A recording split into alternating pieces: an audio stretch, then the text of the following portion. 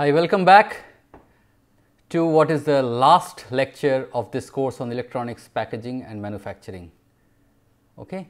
So, as part of this last lecture, we are going to look at some special topics. It's not a one particular topic which we have typically followed before or one subtopic. What I am going to do in this last lecture is talk about a few subjects which is very relevant today and where there is some of the newer advances where people are in the last few years or within the last decade at least, there has been a lot of concentrated research going on. Okay. So, the first one we are going to talk about lead free solder, then we are going to talk a little about carbon nanotubes and then 3D printed electronics. Okay. So, we will talk about each of these one by one and finally, we will close with a small video. So, lead free solder, what does this mean? Okay. So, see, all this while whatever solder traditionally we have used since we started using electronic and making electronic components, the solder has primarily been lead tin solder. Okay. Lead and tin were the primary components, but however, what happened is ROHS, which is restriction of hazardous substances. So, this organization came up with a mandate where they identified 6 substances that would be effectively banned for the majority of manufactured electronics. Okay. So, that's and they gave enough notice. So, I remember I was working on lead free solder at Intel in the year 2003. Okay. This was, whereas this effect was supposed to come from 2006. So, companies had started taking preparations because this meant a major change. Remember, solder is almost ubiquitous. We saw that, we will again see today one slide where, so solder is so widely used in the electronic industry, and suddenly if you come and say that everything has to change and you have to move to a new material, that change is not going to be easy. So, it takes lead time and companies did well, okay, and today it is almost effectively banned. So, what ROHS said is these are the 6 hazardous substances, and so in electronics the concentration limit by weight must be less than 0.1% for each of these, and the first one on this list is lead. Okay. All right. So, actually cadmium is 0.01%, not 0.1%. So, therefore, the question is that what are we supposed to do in this case, because use of lead in electronics through the use of lead tin solder, near eutectic solders are everywhere. I mean, we have talked about solder balls extensively, right. We have also talked about interconnections by soldering techniques from the package to the chip carrier, from the chip carrier to the motherboard. Ball grid array is all solder balls. Okay. So, you see that solder is almost omnipresent in electronic products, all right. So, there was this push that you cannot use this solder anymore, you have been using it for so many years, that is fine, but lead tin near eutectic solders can no longer be used. So, now we have to move towards lead free solder. So, what has done is there has been extensive research across the world in different companies, different labs, where people have, and universities, labs means both university labs as well as research labs, where people have looked at various compositions in order to replace or in various compositions to come up with an alternative solder which can replace the lead tin solder. Okay. So, some of these are shown there, and so the first one is lead tin, lead is 37%, tin is 63%, and that melting range is around 183 degrees C. But what has happened is most of these, what has been found is that SAC or SAC, which is a composition of tin, silver and copper. Okay. Say tin, the chemical formula is SN, silver is argentinum Ag and copper is Cu. Okay. So, that is where SAC, if you take just the chemical names and take the initials, that is where SAC come from. So, this tin silver copper solder family, which is going to replace tin lead solder, So, various compositions have been tried, some of which are shown over here, and these are primarily the difference is primarily in the concentrations by weight.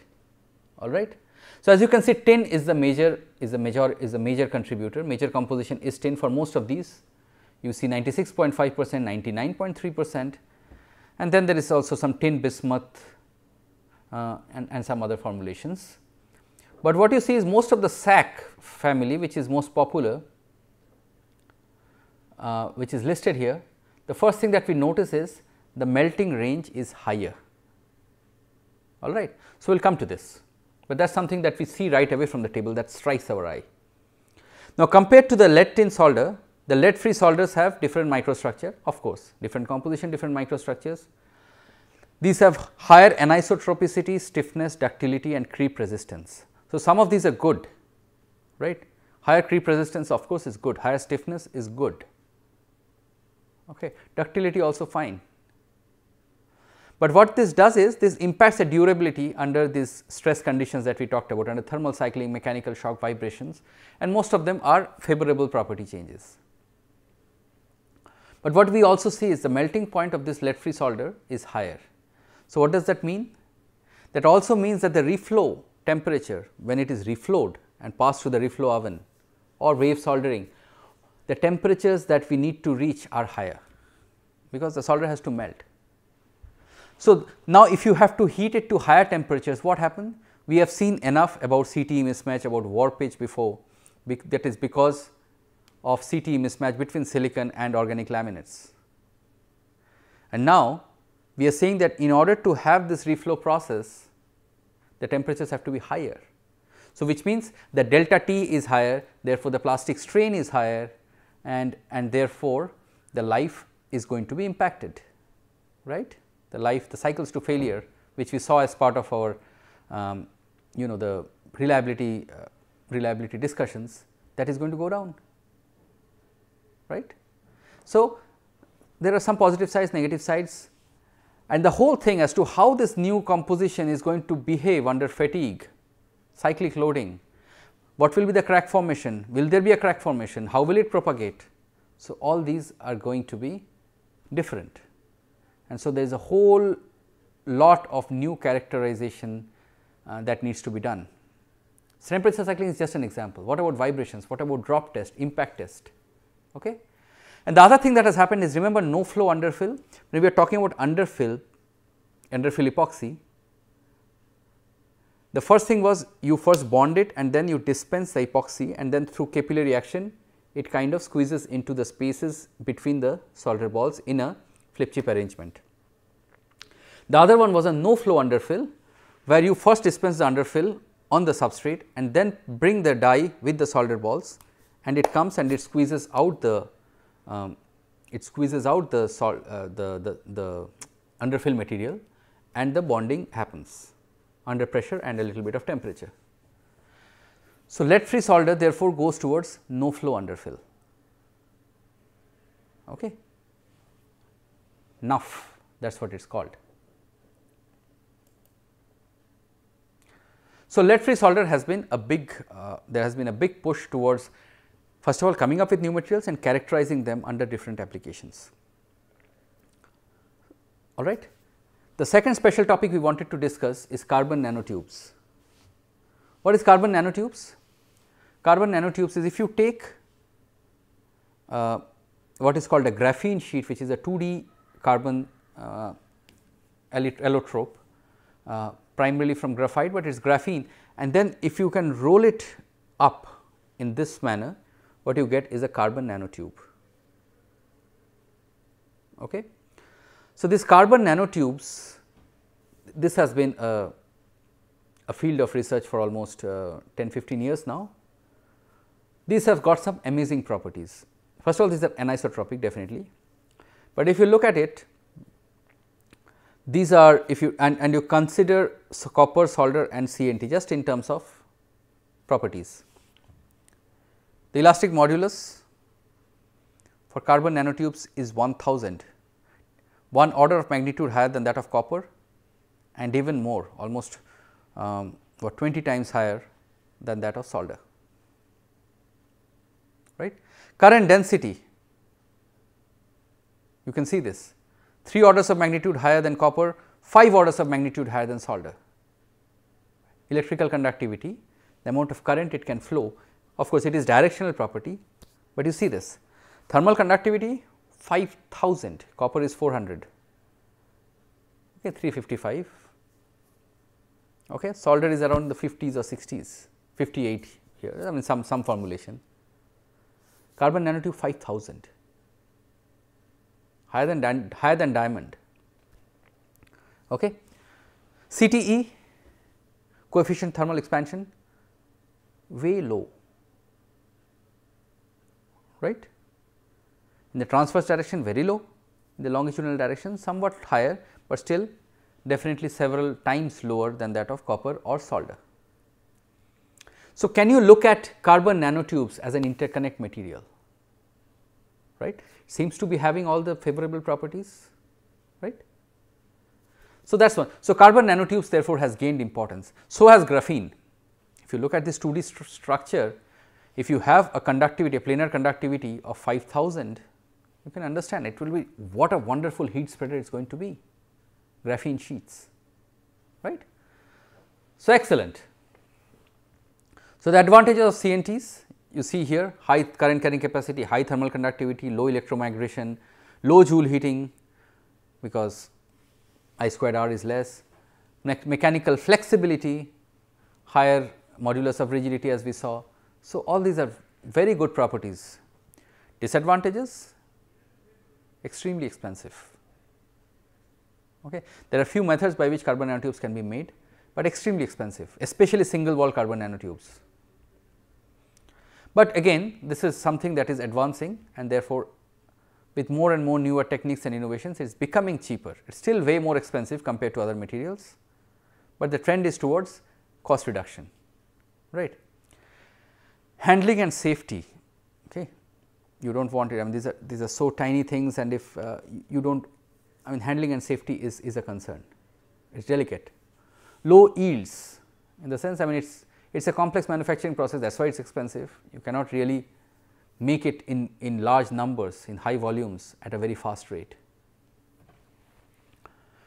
High temperature fabrication, because when you want to manufacture these, the process occurs only at very high temperatures. I have intentionally not talked about the processes, you can look up on the internet. The other thing is it is difficult to grow. So, these are like tubular structures like nanotubes, right. Where can you grow, right? It is difficult to grow on FR4 or silicon, that is a disadvantage. If you want to view it as interconnect materials and you want to replace, let us say, the solder balls in flip chip technology with these carbon nanotubes, then you should be able to grow it either on the board side or on the die side. So, either on FR4 or silicon, it is not easy, okay. And interfacial adhesion to other materials, that is one property which can be harmful, or not harmful, I would say, which can impact us adversely. Some people also use it to an advantage. You can have a carbon nanotube and it can be, it will stick very easily and you can remove it like a velcro. I have seen applications like these. Okay. So, depending on the applications, but here I mean it can be both an advantage or a disadvantage, but primarily we have to be careful about this. Okay. It should not adhere to a surface where we do not want it to adhere, clear. So, what can be the applications in electronics industry? So, we already talked about on chip interconnects, vertical via interconnections, horizontal wires, you can think about all of these. Off chip interconnections, so flip chip bumps through silicon via, clear, and thermal management. Can it be very good, I mean can it be used as a thermal interface material? You imagine, right, this is such high conductivity, if you grow it densely, why not?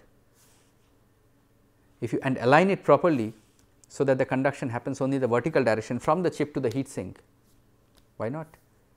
You have a grease and have these carbon nanotubes dispersed and somehow come up with some method to align them. Okay. So, these are all examples where carbon nanotubes can be used. And graphene, again, as I talked about, if you do not roll it up into a nanotube and just have the graphene sheet, that again has lots and lots of advantages, even from the thermal point of view. That would be a wonderful heat spreader. All right. So, carbon nanotubes, again a very hot area of research, especially in the materials world, but also in the applications world. It is a wonderful way where material science, it is wonderful avenue for multidisciplinary research, where whether if you are an electrical engineer, you focus on the first two applications. If you are a thermal engineer, you focus on the last application and work closely with the material scientist who will develop these materials for you. Okay? Wonderful. All right.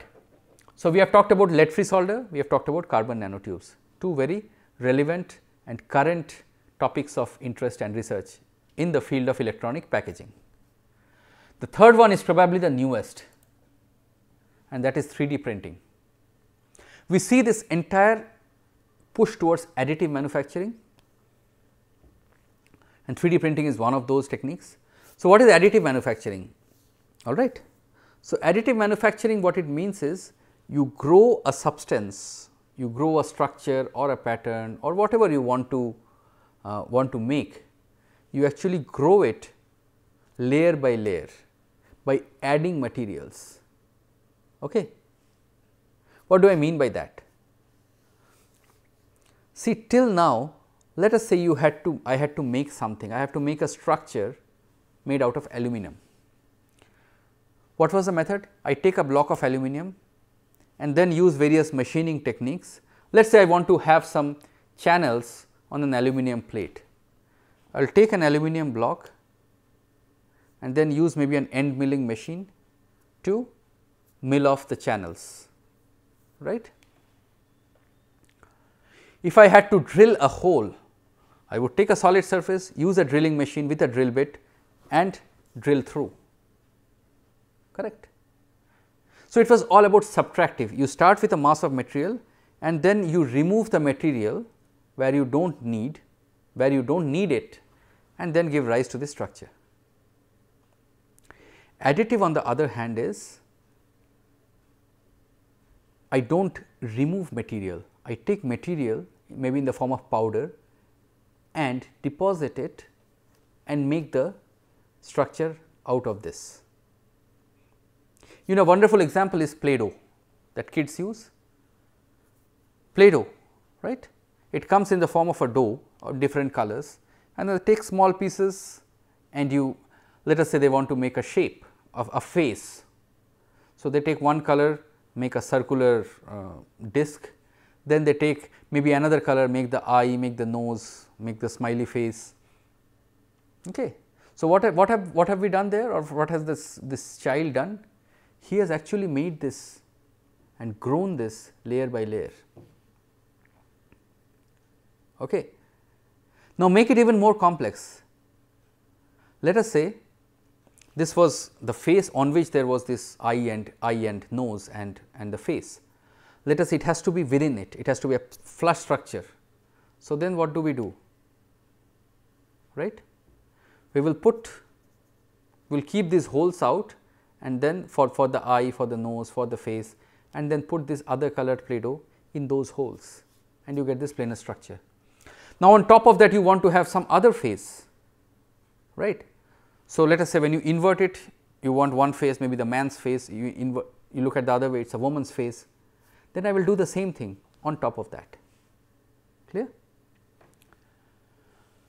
So, what have we done? I have made a structure layer by layer. Now, bring it down and scale it down. I will take these powdered materials and deposit it layer by layer. Okay. When we print a color photograph, what do we do? On a piece of paper, if you take a color printout, it will print with black ink where it has to be black. It is going to dispense RGB or combinations of those for the different other colors, right. Where it is red, it will be red, where it is blue, it is blue, where it is yellow, it is yellow, right. So, 3D printing is similar. I am going to deposit these powders of the material that I want layer by layer and grow it. Okay. So, 3D printing is a process of making, this is a Wikipedia definition. Wikipedia always we do not trust, okay, because there is no sanity check of what people put up. But that being said, this one is most in I would say in majority of cases they are good, they are correct, and in this case it is correct. A process of making a 3D solid object of virtually any shape. I am going to come to this. Virtually any shape from a digital model. It is achieved using an additive process where successive layers of materials are laid down in different shapes. So, for example, this is a 3D CAD model. I probably want to make this. So, in a CAD software I will put this, I will get an STL file, then I will have a slicing software where it is going to break it up into slices of very thin dimensions. So, each of these are, you can think of it, you are taking multiple printouts on the same piece of paper, one above the other, and that paper allows you to do that. So, it is similar. So, first I will deposit the powdered metal, the 3D printer will deposit the first layer in the form of this solid circle, then in the form of a ring with a certain slightly higher diameter, again a slightly higher diameter, and so on and so forth, and finally, I get this 3D object. Now, this is all white, it is the same material, but could it have been different materials? Could the different layers have been of different materials? Of course, it could have been. So, I could have had one type of plastic, maybe a white plastic, then red, then black. Now, could each of this, if I take just one of these rings, could I have different materials at different sections? Yes, I could have. Okay. And I could have different patterns, different materials even, different colors, same material of different colors. So, everything is possible. Okay. So, virtually any shape, what do I mean? Let us say I give you a plate, we had talked about cold plate before, right, where you have a serpentile channel, you have an inlet, you have an exit, and you have a serpentile channel through which the material flows. How am I going to make it? I will take a base plate, you make this serpentile channel and then take another lid and bond it. That is how I do, that is how we will do. But in 3D printing, I do not need to do that. It does not have to be the two layers with a final welding or whatever, some addition process, because it will be just layer by layer it is going to be done. And so, now think about it, I can virtually make any kinds of shape, even a fractal shape inside. As long as my 3D printer feature size allows me, I can do that. Okay. So, that is 3D printing. All right. So, why 3D printing for electronics?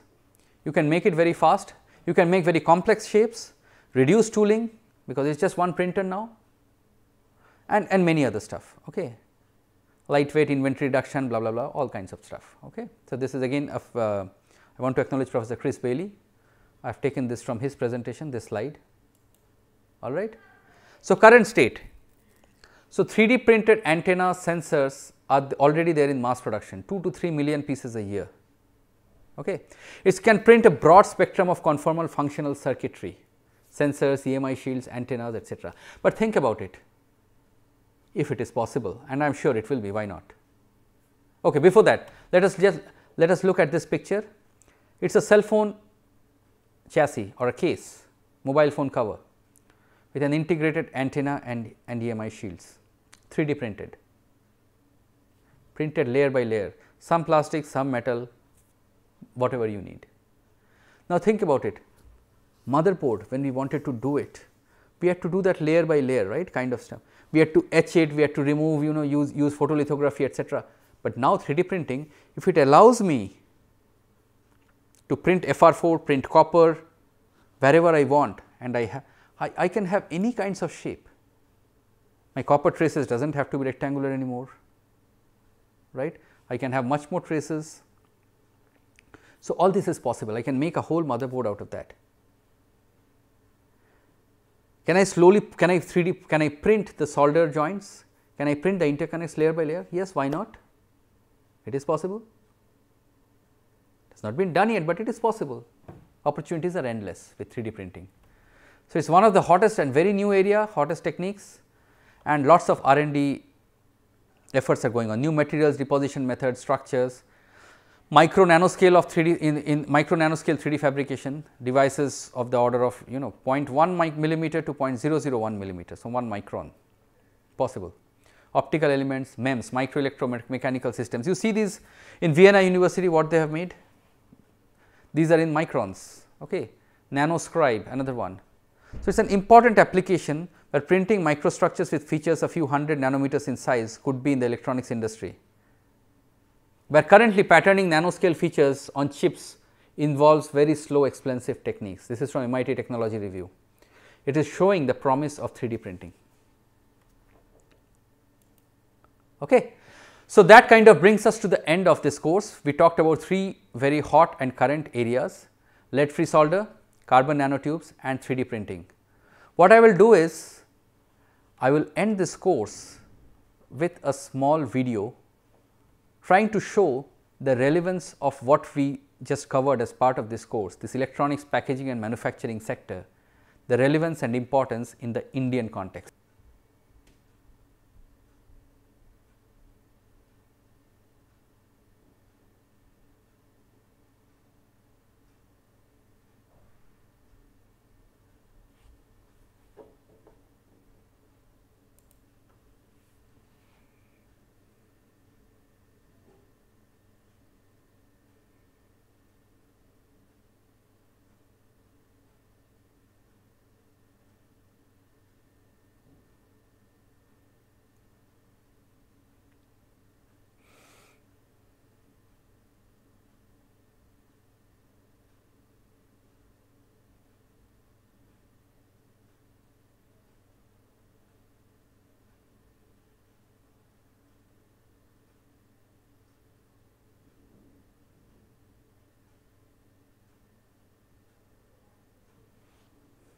All right. So, I hope you saw that video, and the video kind of underlined, you will appreciate that the video kind of underlined and highlighted the importance, the growing importance of electronics industry even in the Indian context today.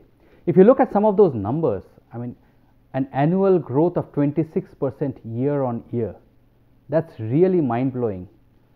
Well, honestly, I think we have not been able to hit that number. The actual growth over the last 4-5 years have been in the range of 12 to 13% year on year, but that itself is quite staggering, right? And this is because of the way that electronics products, primarily consumer electronics products, have percolated into our lives.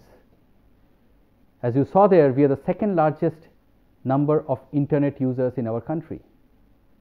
We are a country which is one of the highest users of smartphones, and we see that around. Almost all of us have smartphones today. Okay. So, that kind of shows the importance and the growth, especially in the consumer electronics markets. And not just that, we are talking about a digitally connected world today, Internet of Things, and all these require electronics and electronic products and devices, right. So, what we have done as part of the course have been trying to highlight what all goes into the design and manufacturing of these electronic systems, and also to ensure that it performs reliably as per our expectations over its life cycle. Okay. So, that, as I said before, this brings us to the end of the course, and today I also have my co-instructor Professor Gautam Chakraborty with me. Hello. I hope you have found this experience or found this course to be a good learning experience, and if nothing else, you have been able to appreciate how important and how multidisciplinary this entire area is, right. It requires a good electronic product requires expertise, not just from a VLSI designer. It requires expertise from semiconductor physics, from electrical engineers, mechanical engineers, material scientists, manufacturing engineers, reliability scientists, and so on and so forth. And we have tried to give you a little flavor of all these aspects that goes into electronic packaging and manufacturing. Okay. So, if we recap, we started with a little bit on the basics of semiconductors, and then we went to what we call the first level packaging, which is the silicon on the chip carrier. Following that was the second level, where the chip carrier along with the silicon chip was connected to the circuit board, and the circuit board, if you recall, was the platform which facilitated communication among different electronic components, right. And then there was a third level where the circuit board went into these sockets and holders and finally gave the shape to the final product inside a chassis. And then in the second half of the course, we talked primarily about the reliability aspects, where we first talked about thermal management, the importance of it, and also some cooling technologies. We talked about solid mechanics or applied mechanics in ensuring that these products perform reliably, and finally we also looked into the reliability considerations, the physics of failure, and so on and so forth. And of course, in between and at the end also we had some special topics of very high relevance, hot topics of research as of today.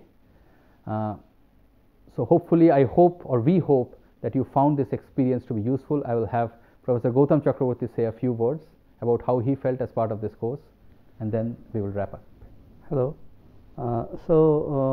I hope that you have enjoyed this course and you have found it useful. Dr. Bhattacharya has taught you different aspects of very complicated subjects. I am sure he did a very commendable job in that, and for my part I taught you basics of vibration, which is a very important for the packaging industry, but it is a difficult subject as well. But I hope you have found it useful, and in due time you will learn more about this, and you will feel interested in more detailed research topics on the similar on this subject, and that will be our immense pleasure if you get yourself involved, and if you find whatever way we contributed to your knowledge has become successful. And with this, I think I thank all of you for your kind attention. And now, Professor Bhattacharya. Yeah, that's a very nice thought. I mean, as we said, I mean, whatever we have taught, if you can actually use them or pursue them as potential topics of research in your careers ahead, then we would really feel that our effort has been worthwhile. So with that, what I would end is with something that I said right at the introductory video, or it's a small 5-minute introduction that was recorded for this course. As I said, I spent quite a few years at Intel, and a question that was often asked to me is, you are a mechanical engineer, what are you doing in a company like Intel? That's where computer scientists should be, or electronics engineers should be. So I hope after this course you will appreciate, and you will that the mechanical engineers also have quite a bit of a role, and I would say quite a bit of a critical role to play in the electronics industry. Okay, thank you very much, and we wish you all the best in your careers ahead.